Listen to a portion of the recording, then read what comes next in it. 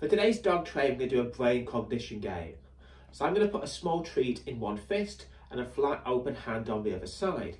He has to touch my flat open hand or palm with his nose to get the treat to open from my fist. So, treats can go in this hand. Yes.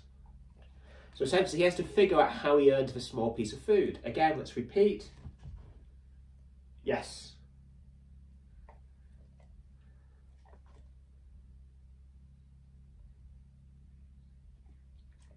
Yes. So essentially he has to work it out for himself. It's not being prompted by me. Yes.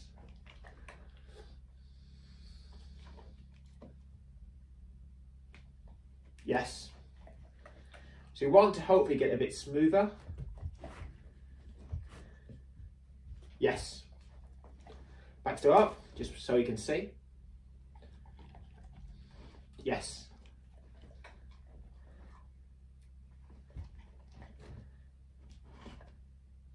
Yes. Up. Yes.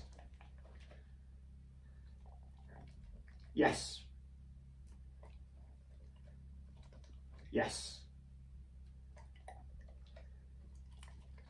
Yes.